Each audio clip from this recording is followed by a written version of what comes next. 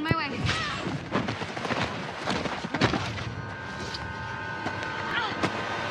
He'll die alone, as will you. She's not alone.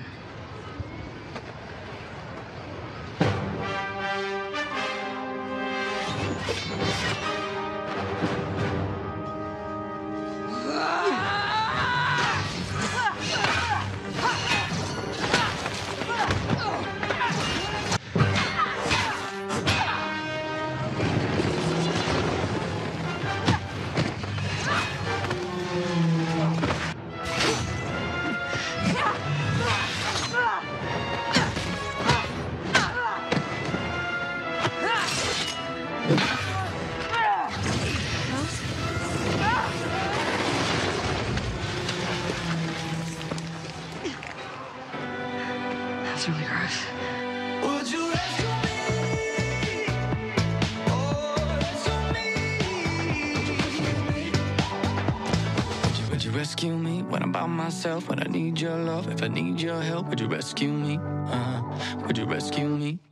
Oh, snap. That just happened. That just happened.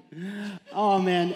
If you guys aren't familiar, I'm a nerd, so if you're not familiar with the Avengers series, that was Infinity War. Anybody, you guys see Infinity War? Anybody? Okay, a few of you. Spoiler alert, it's been out for like, a year or more, but it's a dark movie, Infinity War. It's a two-parter. And in that movie, there's a lot of bad stuff that happens, and honestly, you see a lot of your heroes die in that movie. Spoiler alert, okay? I won't tell you who. You can go watch it on your own, but it has been out for over a year, all right? So in Infinity War, a lot of heroes go, and in this particular scene, I can remember sitting in the theater with my family, at least one of which was probably dressed like one of the characters in the movie. I'm just going to put it out there. And we, one by one, would see some of our characters, like, perish. And it would just be like, oh, no, And so we got to this scene, and what you have is you have Scarlet Witch, right? Wanda Maximoff. I'm nerding out just a little bit here. Scarlet Witch, who gets into a little bit of trouble. Proxima Midnight is the villain, and she's kind of bested Scarlet Witch. She's face down in the dirt. And just when you think she's about to get it, because I'm in the theater honestly thinking, this is it for her. This is how she goes out. And these two characters show up, right? You've got Black Widow, you've got Okoye, and they show up, and he's like, you're going to die alone? He's like, oh, you're not alone. And literally, like, in the theater, it erupts. Like, everyone's like, rah! They just go completely crazy because they're like, oh, my gosh, they're there for one another, and they have each other's backs. And I may have thrown popcorn at the person, like, in front of me when it happened, but we were all cheering. The theater erupted because we love stories where friends have each other's backs, right? Like, it's just such a cool scene. You're not alone. And so when we see that in a movie, we read that in a story, we react viscerally to that. We're just like, oh my gosh, that's so awesome. And so Infinity War was like that. But I think each one of us wants to hear a story or be a part of a story where somebody has our back. And so we're in this series, I Got Your Six. And I Got Your Six is really just a military term that means I have your back. And so this is a great clip to illustrate that. And we've talked about different qualities of friendships. We're investigating, like, what does it mean to have a strong friendship? What are some of the elements involved? And we have things like loyalty, empathy, honesty. And then today we're going to tackle another quality of a great friendship, and that's encouragement. Now, I don't know, maybe some of you are sitting there going, I don't know if that's in the top 10 list of things that I want out of a friend, but I think encouragement in a friendship is super important because there are a lot of times in life where we just hit a wall. Right? Like we hit a wall and we feel like, man, I'm discouraged. I don't know if I can move beyond this point that I'm at right now. And it could be something like a relationship or a marriage that you've invested 30 years in comes to an end. And that's after counseling and trying. And you're like, man, I've just hit a wall. I can't keep going. I need some help. Or it could be maybe your job, like the corporate ladder that you've been climbing for years and years and years, and you finally made it like at least close to the top on that corporate ladder, and you get the news that like your position has been dissolved. And so all of the many years of sacrifice, all of the many years of hard work all of the many years away from family and maybe even neglecting family, it's for nothing. Your position's dissolved and you find yourself just going, man, I don't know what's next. I don't know how to pick up the pieces of this and move on. So maybe it's a job. It could be parenting. Oh my gosh, one of the toughest things on the planet, right, is parenting.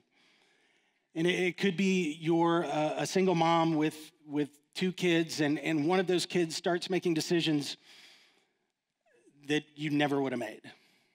Or that you go, man, I wish I could help that, but right now I feel helpless and powerless to do anything about it. And you hit a wall and you're just like, I don't know how to speak into this any more than I've already spoken into this, and I just need help, and you hit this wall. And you need help getting from point A to point B, but you don't know what that is even. You add that to the environment that we live in. We live in a very like us versus them sort of world.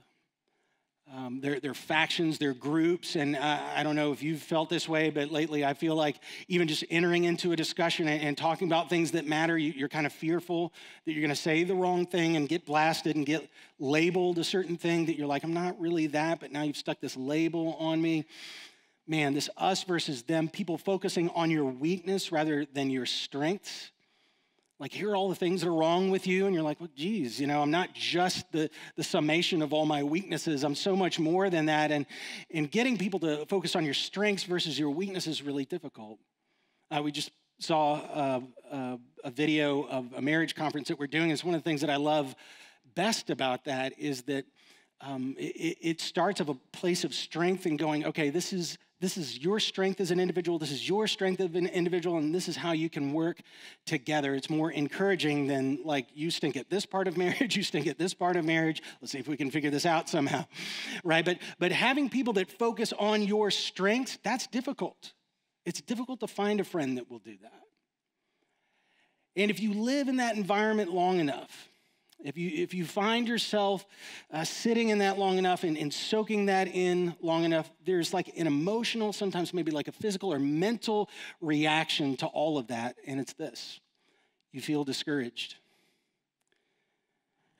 I mean, feeling like I can't move beyond where I'm at right now, whether that's your job, like I'm discouraged in my job or my marriage or parenting, that I want things to go better, but I'm unable to move it forward. And at the same time, I'm getting all of this negative feedback about who I am and all of my weaknesses.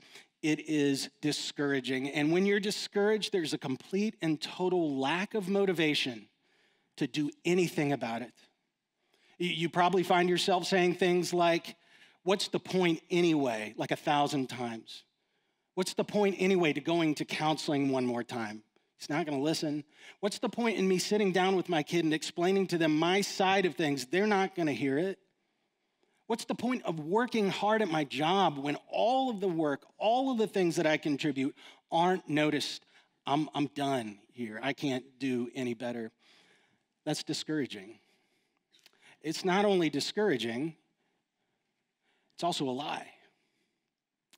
The more that you spend time in that environment, the more that you soak in that negativity, and the more that you listen to, I'm just a summation of all of my weaknesses and I don't have any strengths, those are lies about you. It's not even true. And I know this is kind of a boogeyman type of thing, but I believe that Satan is at work in that. I know some of you don't subscribe to the devil, but I believe that evil is tangible. It can be felt, and then when you are in discouragement for too long, you begin to buy into the lie that I'm just my weaknesses, and that's it. It is discouraging, and it is a lie. And I know that's a great uplifting message for a message on encouragement, right? You're like, dude, I thought this was going to go a different way today.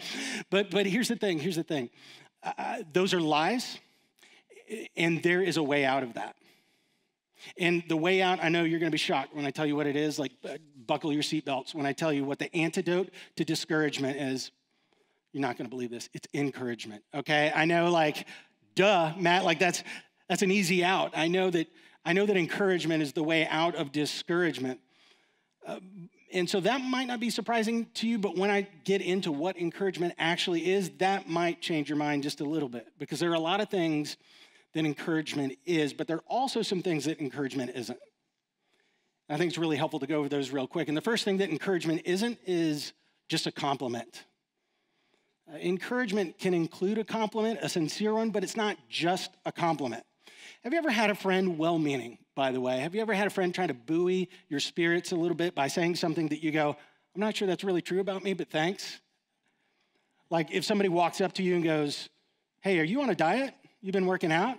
And I go, well, I've been going out to eat every night and skipping the gym every single day. So no, it usually doesn't work in that direction. Like I have not lost weight.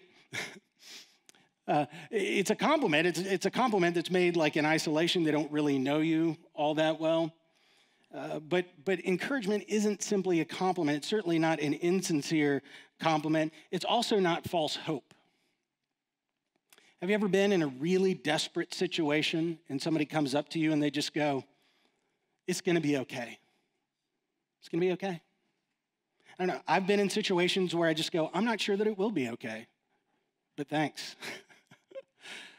Thanks for the encouragement. Because when you are knee-deep in a really bad problem, it's going to be okay doesn't seem like a reality. Another one sometimes that you may not realize can be hurtful if you're not careful is God has a plan for all of this. Man, if you are waist deep in a problem and you see no way out of it, God has a plan for this does not help. As a matter of fact, it might work counter purposes to what you want it to work. Like if God has a plan for this, I don't know. And I know God works all things together for the good of those who love him, who've been called according to his purpose. It's not that some of that isn't true, but when you are waist deep in a problem, you don't need false hope, and you don't need a compliment. You need encouragement. And if you look encouragement up, this is one definition of encourage: to inspire with courage, spirit, or hope. And the word encouragement comes from a French word, which means to put courage into your heart. In meaning in, coeur is heart. So encourage literally means to put courage into someone's heart. So a great way to look at encourage is to give courage to someone. So if somebody's going through a really difficult time, if they're going through some heartache and they just feel like, man, I am discouraged, I'm lacking courage completely, I don't have any courage, and I can't see past my problems or how to get out of this. As a friend, it's our job to put encouragement into their heart, to loan them our courage for a period of time. So today we're going to talk a little bit about how you might do that, but I'll tell you this much, that it starts with a strong relationship with somebody. You can't encourage somebody that you don't know all that well. I have a really good example. I was thinking about this week, and a friend of mine, I was sharing with him something that I wanted to do. It was a project. And I wanted to write something. I wanted to write a book. And so I told him, I was like, hey, I was really thinking about doing this, but man, I'm real short on time, and I just don't know if I'm going to be able to see it through, and I don't know. I'm just running out of ideas. I'm kind of stuck, but I really want to write a book. And my friend goes, it's like, I believe you'll do that. I go, okay, well, thanks for that. But I'm telling you right now that my schedule doesn't look like it's opening up for me to do it. He goes, no. He's like, I think you're going to do that, and here's why. There's not a lot of quit in you. Wow. Like, it stopped me in my tracks. And here's why. Because there's truth in it. There's truth in that about me. I might not be like the most talented writer on the face of the planet. Now, if he'd started with, you're going to write The Grapes of Wrath, and you're going to go on to do, this little, and To Kill a Mockingbird, it'll be nothing in comparison to what you're going to write. Like those sort of things, I'll just go, okay, ease up a little bit. That's not really true. But instead, he drew something out of me that was true about myself, which is I don't like to quit. And if I'm going to do this, I'm going to need to kind of incorporate that principle into my life. And that got me through the following week of writing. And sometimes you need to call stuff out of people, but it only happens if you have a relationship with them. It doesn't happen in isolation. And I think everybody needs a friend like that. I think everybody needs a friend who's going to call their strengths out of them and not super focus on their weaknesses. It doesn't mean that you don't tell them hard things at times. Of course, there are times when you have to tell a friend something difficult. But at the same time, if they are stuck and if they're in a place where they just can't see beyond where they're at, if they are completely and totally discouraged, it is your job to loan them your courage for a period of time by calling out some of their strengths. And so we've been taking a look at some friendships in the Bible. And, we've talked about Moses and Joshua. We've talked about Jesus, Mary, Martha. Today, we're going to talk about Paul and Barnabas and their relationship and how it was a friendship that was really encouraging. And we're going to look in the book of Acts. The book of Acts was written by a guy named Luke. Luke was a physician and a historian. He compiled all of this information from people that he met, namely Paul and the apostles and the story of the church. And he compiled all these notes and he put them in the book of Acts. And so I want to take a look at what he had to say about this friendship. And it starts with this. Now Joseph, a Levite of Cyprian birth, who was also called Barnabas by the apostles, which translated means son of encouragement, and who owned a tract of land, sold it and brought the money and laid it at the apostles' feet. So this is the very first time that we hear about Barnabas. Haven't seen him before, but this is our first glimpse into his life. And the first thing that we see is that Barnabas is actually not his real name. Barnabas is a nickname that was given to him. You ever get a nickname? They're fun, aren't they? Like you kind of get them from friends. Here's the thing about nicknames. On some level, you've earned that nickname. Like on some level, some nicknames probably unfairly, like they make fun of your name, or that's something else. But the really great nicknames that you get from friends are things that are earned. And so I asked some people that I knew about like some of their nicknames and what they got, and I got a funny list. One of them said, I used to be called the Galloping Ghost. And this particular individual is about as pale as I am, right? But was in athletics. And he said, my coach would always just call me the Galloping Ghost. Somebody else who's female said that her nickname was Chucky. I didn't quite understand how we got to that. But she said it started off with Charles. And it's just a long story. And I was like, okay. Another friend of mine got the nickname Tough Buff. And I don't quite understand that. But it had to do with how tough he was, like a buffalo. He earned it somehow, right? I know I got the nickname Junior one time because I was in a fraternity and the guy that was my big brother looked just like me, except more mature looking. And so I got the nickname Junior, I earned that. But Barnabas, he earned the nickname Son of Encouragement because he was super encouraging. Son of, in our language, usually comes, with a different tagline at the very end. It's not usually positive or uplifting or encouraging, but son of encouragement, really from Jewish culture, to say son of is an idiom, and it just means that you have a quality of, right? So son of means you have the quality of encouragement. And so Barnabas was so encouraging in his friendships with other people that it became his name. That's pretty crazy.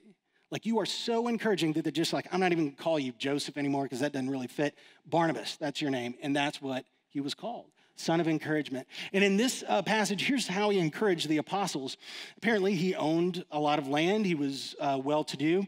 And he sold that tract of land. And with the money that he got from that tract of land, he gave it to the apostles and encouraged them in the things that they were doing. And the way that he did that was he put his stamp of approval on it. And he said, you're spreading the gospel of Jesus Christ, the good news of the life, death, burial, and resurrection of Jesus. You're going to the Gentiles and you're telling them about Jesus. And I want to help you do that so bad that I'm going to sell this land and I'm just going to give you the money. I mean, that's encouragement right there. That's one way to do it. And Barnabas was called by a theologian that I was reading, Barclay. He says he's the man with the biggest heart. Man with the biggest heart in the church. Another great nickname, right? Like the man with the biggest heart in the church. The heart of Barnabas was so big. It was so loving towards God. It was so loving towards the disciples and the people that he interacted with that he couldn't help himself but go, how can I contribute to the work that you're doing? How can I encourage you to keep doing what you're doing? That was Barnabas, and that's the first time that we saw him.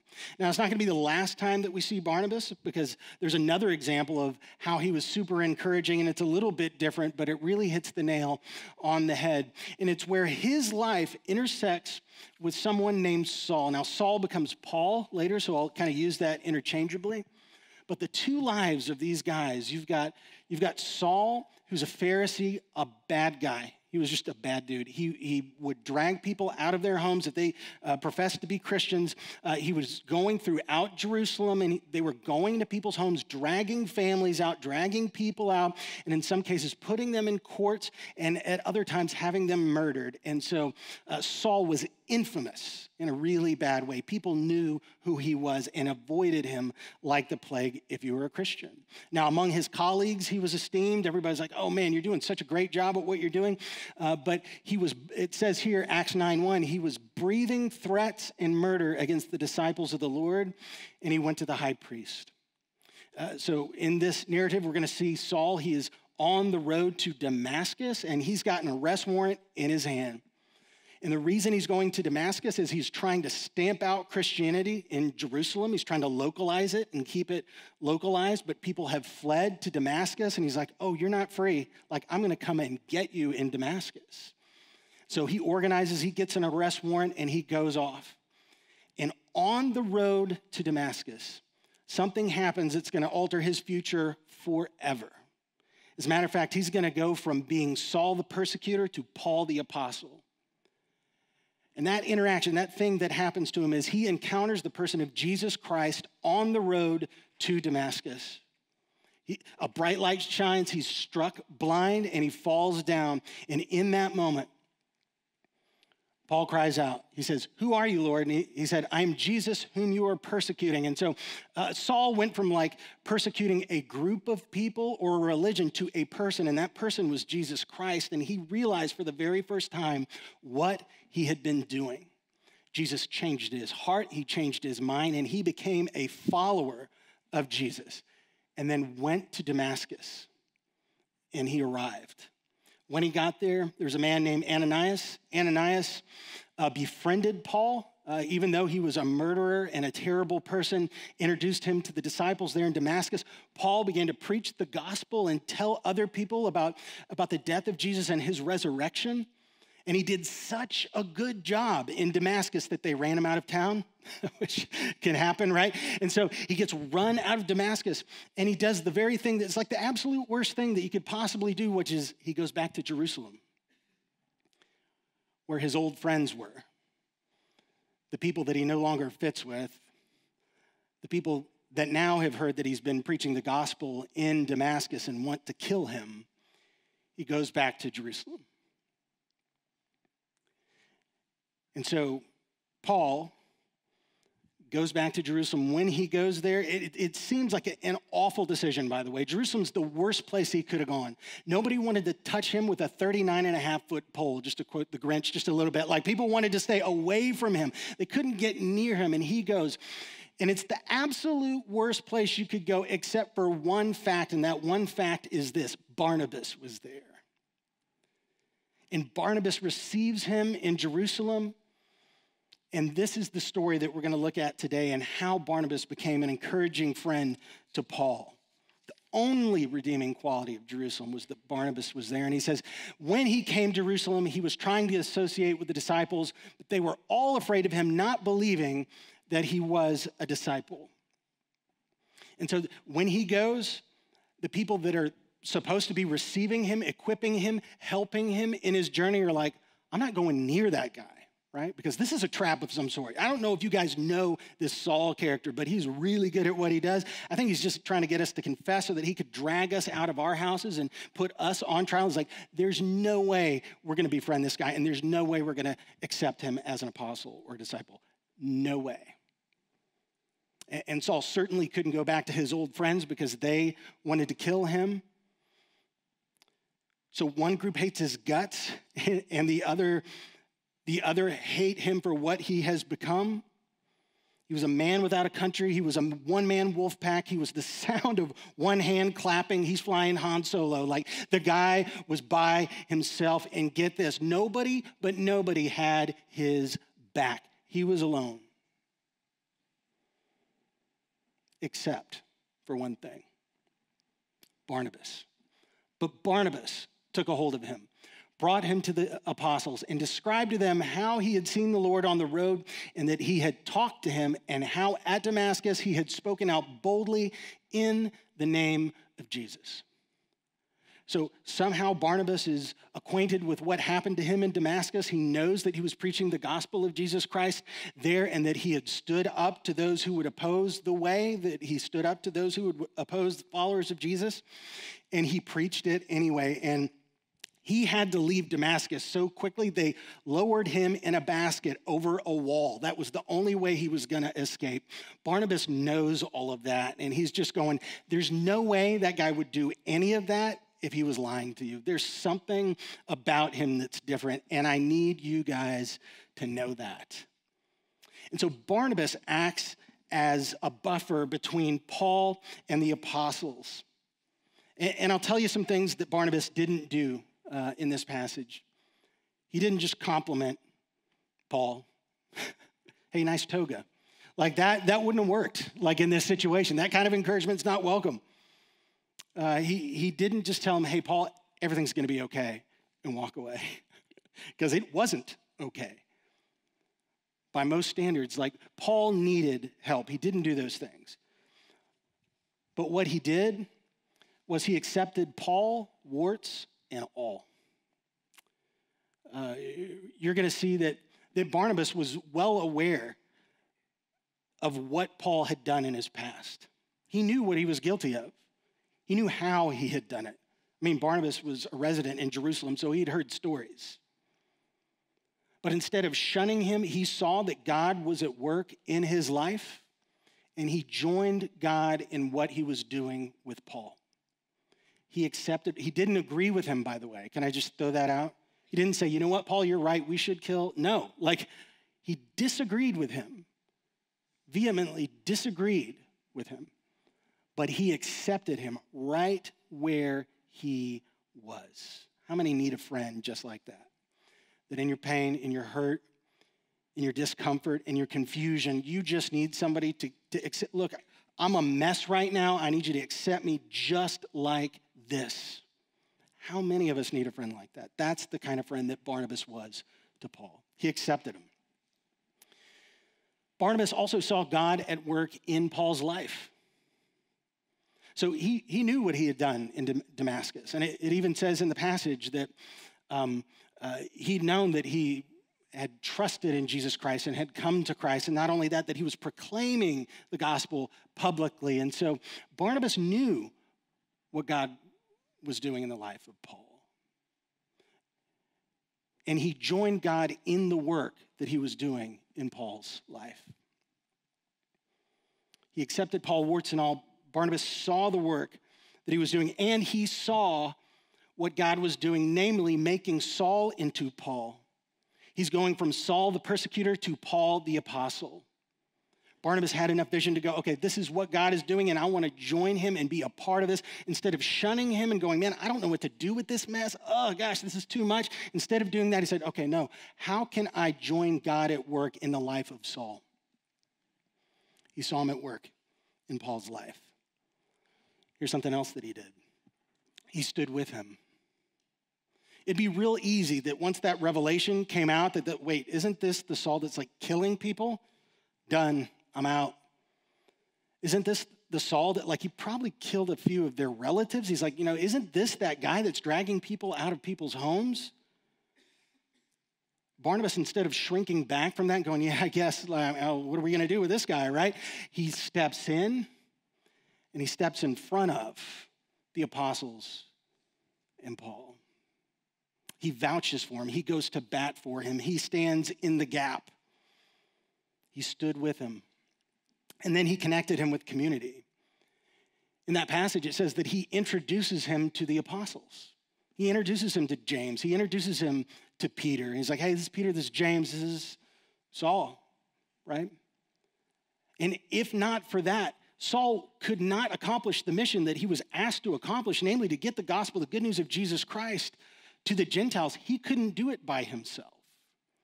If not for Barnabas, the gospel would not have gotten to the Gentiles. Barnabas steps in. He introduces him to the other apostles. He connects him in community with other people that can help him.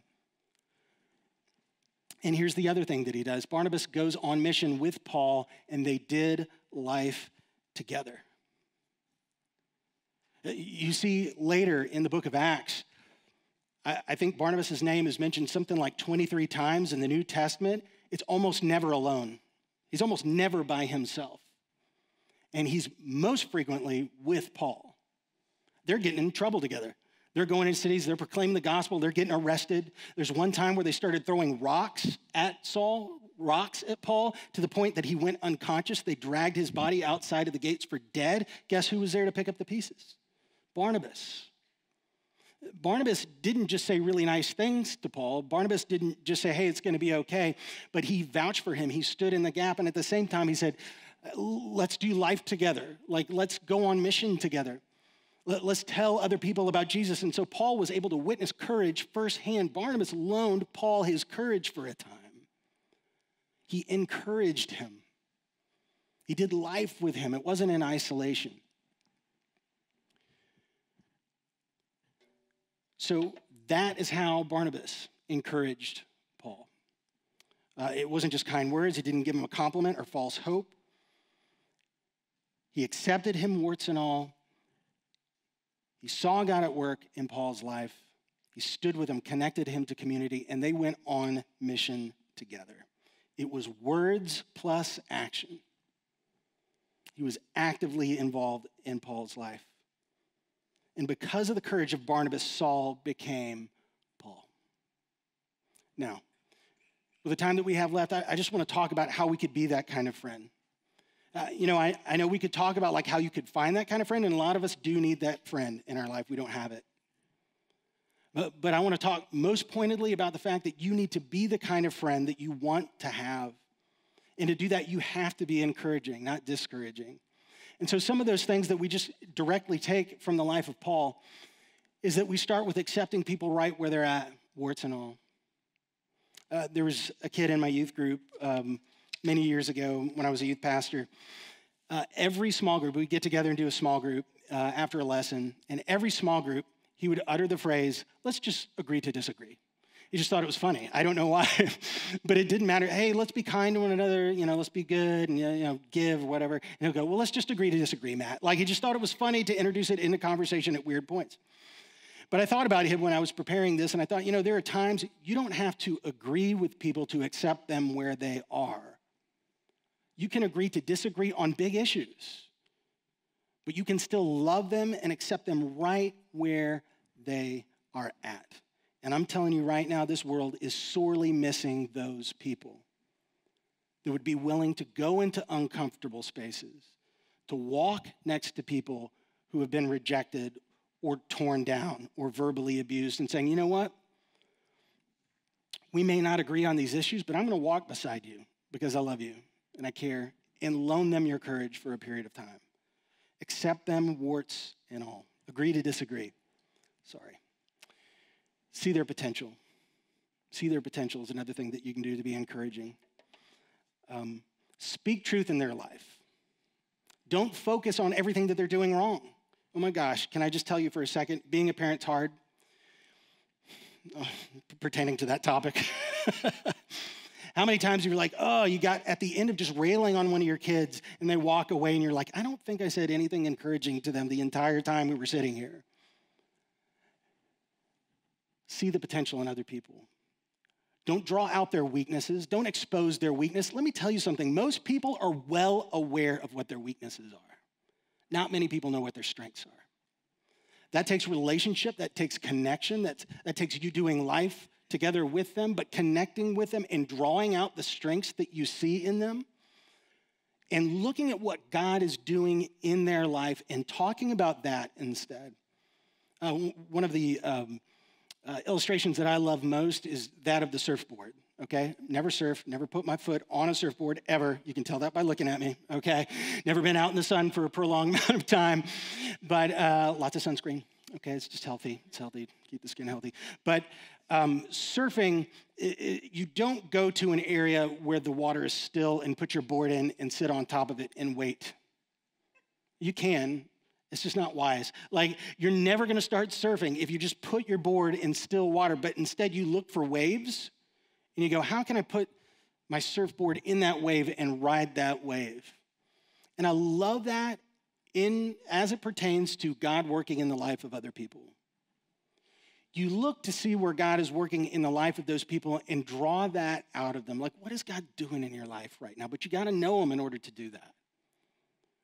You promote their strengths and not their weaknesses. You see their potential. You draw that out of them, and then you stand with them in difficult situations. Sometimes it's between them and somebody else.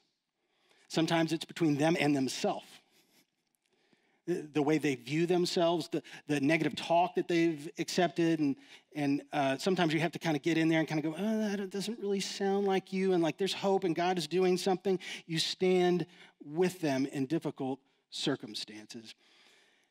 And then lastly, you do life together.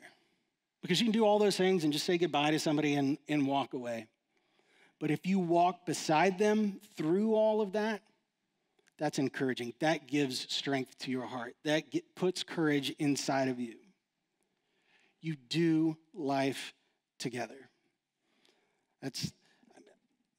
That could be like a phone call. That could be a text. That could be, hey, let's go do lunch or let's go out for coffee. It doesn't matter, but just that you're walking alongside them, that you're checking on their progress in certain situations, and that you're actively involved in their life. Now, I'm going to tell you something that I shouldn't tell you, okay? That'll make you listen. I'm going to tell you something I shouldn't tell you. I'm going to share something with you. Life groups don't always work, okay? I know that's a terrible advertisement for life groups. I know I probably shouldn't say that, but it's true. Life groups don't always work. Small groups don't always work. There are times when you get in a group and you just kind of go, no, these are not my people, and this isn't working, and I thought there'd be more of this or more of that, or that's fine. Or just, I don't fit with these personalities. Life groups, sometimes they don't work. But when they do, oh man, they're amazing. When they work, and when you find a group of people that you click with, and it doesn't even have to be a life group, guys. This is the crazy thing. You could find a group of people that you can hang out with that get you and you get them, and you're committed to sharing life with them and being honest with them and doing life alongside of them. It doesn't have to be a life group. As long as you find a group of people that have your back, as long as you find a group of people that will put courage inside of you, that will lift your heart and your spirit and will tell you true things, they'll draw strengths out of you and be a part of what God is doing in your life. If you can find those people, it's the best. Because here's the truth. Isn't it funny how the voices that you hear, those negative voices, they're never positive. They're always negative. It's never like, you're the best husband in the universe. Keep going. You're working so hard. You're going to own this place someday. Yay. You're such a great parent. They're going to be just like you. No, they're going to be better than you. And they'll win the Parent of the World award or something. I mean, the voices never say those things, do they? Never do. The voice instead will say, give up now, stop. It's not worth it. You've been trying and it's not working. Don't go to counseling anymore. Stop, because this marriage is over. Stop working so hard. They're not even going to recognize you. They're just going to dissolve your job again, or they just quit. The voices never tell you things like that. That's why other people are so important. You need people in your life that will draw strength out of you. You need people in your life that will tell you the good things that they see, that God at work in your life, doing great things. You need those people in your life because the voices are going to keep coming. God at work in community is the most powerful thing there is. God gives us encouragement, but he also wants us to share it with other people. He wants us to loan other people our courage in times when they don't have it. In times when they don't think they can get from point A to point B, it's your turn to step in and help. That's encouragement. It's not a compliment. It's not false hope. It's loaning someone your courage to get from point A to point B. Do you have people in your life like that? Do you have people that can speak truth into your life, that will walk alongside of you? If you don't, please get in a life group or at least reach out to some people and find some people to do life together with. It's the powerful thing about the story of Barnabas is that he became known to be the son of encouragement. His name was changed. He was so encouraging. Let's be those people.